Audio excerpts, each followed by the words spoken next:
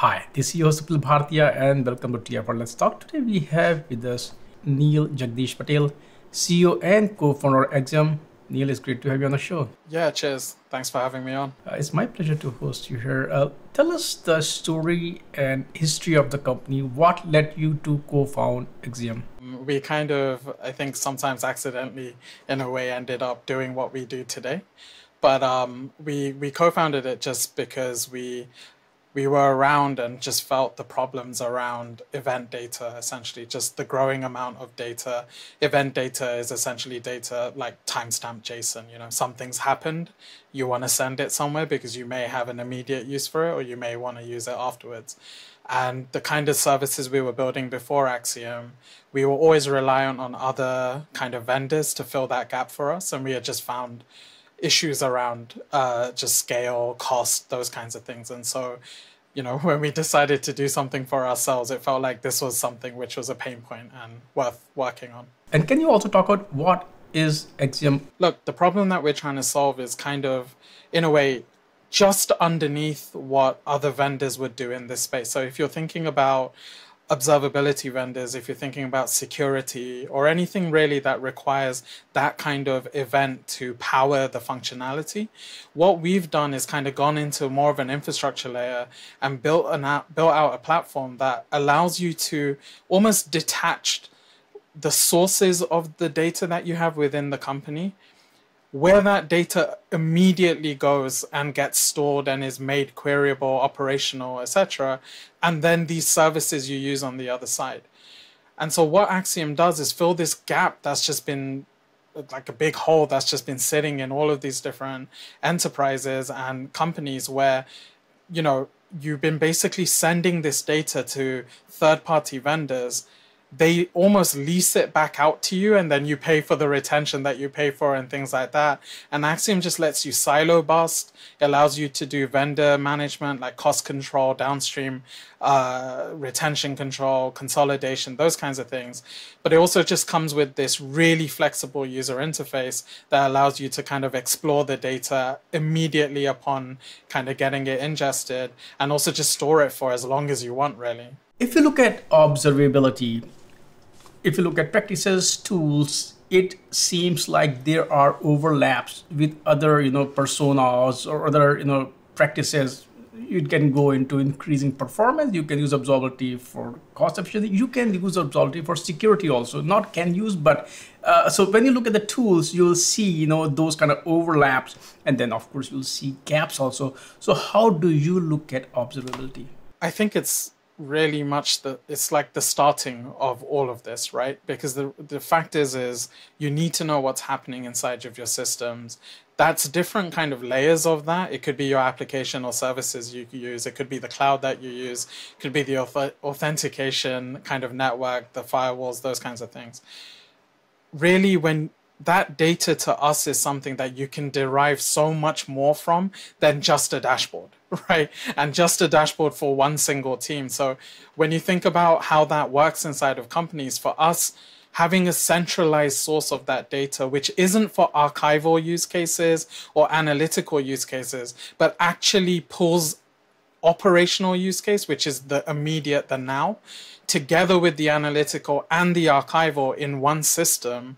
That's what we've been building for and building out the platform for, because it feels like that has to be kind of like the basis of what security teams would need, what observability teams would need, and kind of wider how people would learn about how the product is working, etc. as well. Really, that timestamp JSON just carries so much weight, but you kind of need it in one place to make sense of it. And can you also talk about when we look at, of course, observability or security and security, how many companies are actually looking at building a single data platform versus the kind of struggle they face with their current environment, how painful it is, and what Axiom doing to kind of help them? Yeah, and so this was the thing for us where, initially this just made sense for us to build. And then as we talk to more companies and larger companies, larger enterprises, financial institutions, etc., what we found was they've been trying to plug this gap really for over a decade. And what it's happened is they've never quite got to where they wanted to be. It's a huge time sink and cost sink as well. And then in the same way, they almost feel like they're at their wits' end with essentially controlling the amount of data that's generated. You know, they're growing 20%, 40% month on month, right? Which is like just crazy to even try and plan for when you're already into the petabyte scale. And then on the flip side, their vendors haven't really shifted to accommodate the emerging needs of like multiple like multiple teams inside of a company, the organization growing, the fact that you have jurisdiction or issues in different places and things like that. And so what we've seen is kind of companies that have tried to pull this together using a bunch of open source tech, and done a good job for what they were doing. We've seen that other companies have kind of gone down 3 or 4 different routes and given up. And that's kind of where we go in and say, well, unlike a standalone SIM or a standalone, let's say, observability vendor, something like that, here's kind of what we think is that, again, that missing piece and where we feel, where we're spending our time, and our resource. Can you also talk about what kind of data we're talking about? Because data could mean different things. We are collecting a lot of data, we are generating a lot of data, and also we use data lake, data houses, data lake houses. Data itself has no value. You have to extract that value from the data. So talk a little bit about what kind of data are we talking about here? Yeah, absolutely. So event data is what Axiom deals in. Event data, we think, is probably the most important data your company produces. The reason for that is it's the byproduct of every action that happens inside of your organization. And so if someone is adding something to a cart in your web app, if someone's failing to log in, if your own employees have, if someone's misusing entrance card, to firewalls being hit with a DDoS, to how is your new service working in production, etc. All of those, that data is events. It's timestamped JSON that needs to land somewhere, which can essentially almost blindly absorb the entire fire hose that's being generated from thousands of sources, have it immediately put into a very, very cheap storage environment, and then essentially be queryable instantly. Those kind of 3 things of being able to ingest a lot of it, store it for as long as you want immediately, and then query it as well whenever you want and immediately. What that does is essentially it kind of wraps around the use cases of that kind of data, so that event data.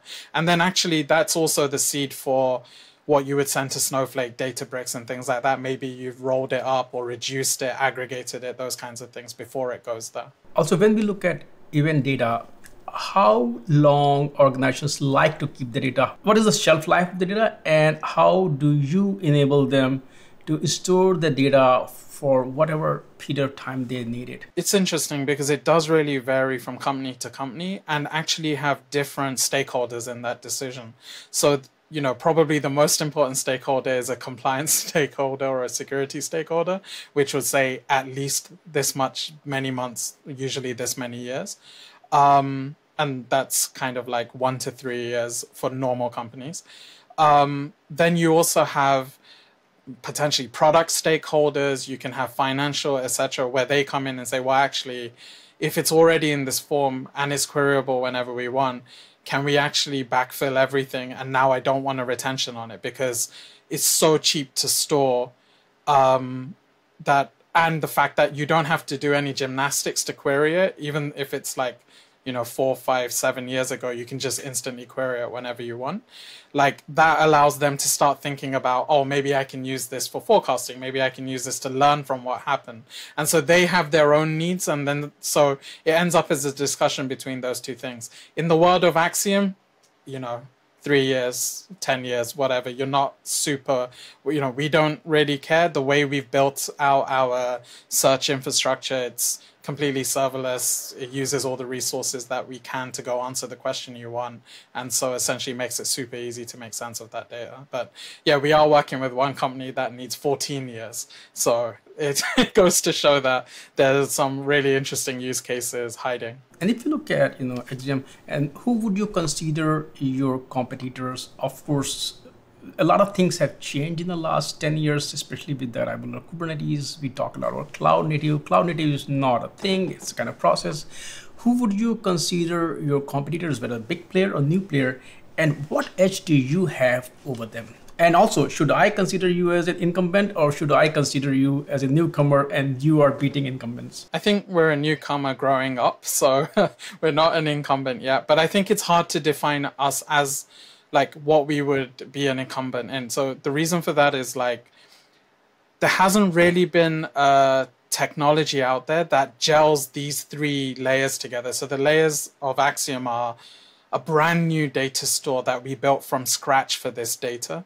And so, as I mentioned, like super efficient ingest, very, very long-term retention out of the gate, and immediately queryable whenever you want without having to worry about bringing up, triple XL warehouses or S or whatever you're doing. Then there's a pipelining layer, which we call Axiom Flow, which means that Axiom isn't a silo. So it's not another data store where you throw data in and the only way of getting that data is to query that data store. Instead, we've really thought about how Axiom exists in the ecosystem within your org. And so what that allows you to do is connect Axiom to downstream vendors and do experimentation, cost control, vendor management, and things like that. And then on top of it, there's a third layer, which is the UI and the app experience, which is really familiar to people who use Splunk or LogScale and tools like that. And so we have a pipelined query language, hyper familiar to anyone who's used SPL before or KQL, etc. You can do aggregations and filtering and all the things, dashboarding, alerting, etc. So it's a little bit strange because when you put all three of those layers together, there's nothing else like it.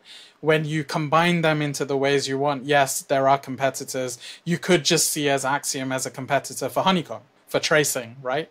For distributed tracing. Or you could see it just for competing with Elastic or Humio at, a 40th of the cost or whatever it is. So it kind of depends on what your immediate need is. But then the overall thing is we hope that we fit into a bigger picture and it's not just about rip and replace everywhere. Of course, we talk a lot about costs and complexity. How do you kind of keep yourself not as expensive as Datadog, Splunk, or you give another few examples also. So talk about the cost aspect, the benefits that customers will get by going with you folks. We are obsessive about it down to the last byte. Everything cost basis is really built. It comes from the data store.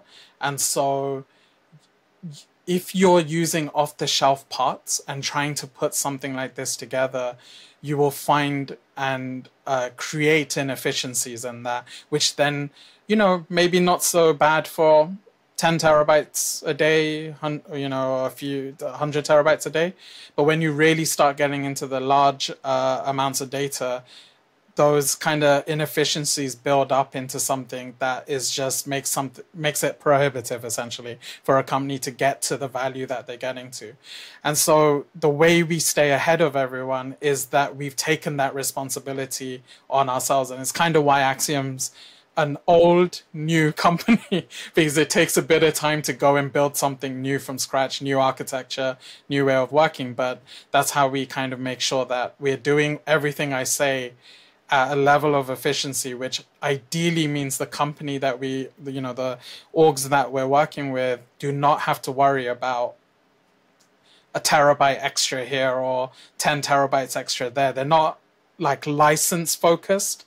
They can actually just do what they need to do to build the best products themselves. What are some of the emerging workloads? Of course, I'm talking about GenAI. How do you look at those workloads? And let's look at from two lenses. One is to look at them as workloads. Second is to leverage them to further improve your own capabilities. Yeah, I mean, workloads wise, it's interesting because it emerged, the use cases of those emerged inside of Axiom itself. Because, for instance, we were building, like fine tunes across so many different things, whether it's to do with our query language, whether it's to do with kind of suggestions around that, helping you complete those kinds of things. Same things in terms of like naming dashboards, this, that, whatever. And so we initially, like everybody else, started to write a bunch of Python code, grab all this data from Axiom to then kind of shape it and do all the things you would already do inside of Axiom, and then essentially go send it somewhere.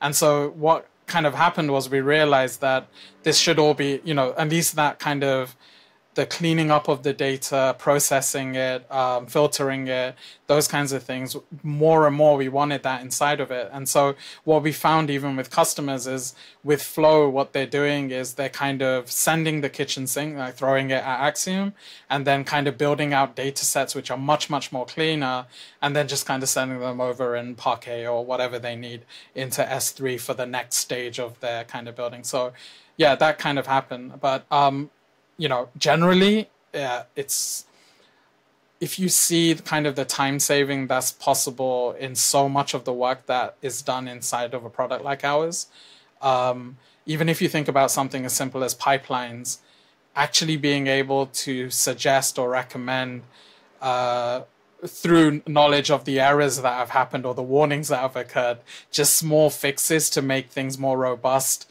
make things more trustable, to check that the right kind of stuff is happening, etc. Some of that can just be done in code. Some of that, when you think about the names of fields and things like that, that ability to kind of get a little bit more reason out of it and being able to kind of extrapolate that even the weirdest field names, what they could be and what the intent of was for the user, I think that's just a super exciting thing, and is something which I can't wait for the world to see more about with what we've been building. Neil, thank you so much for joining Yeah. me today and after talk about the company. Thank you for great insights, and I look forward to chatting with you folks again. Thank you. Cool. Thank you for having me.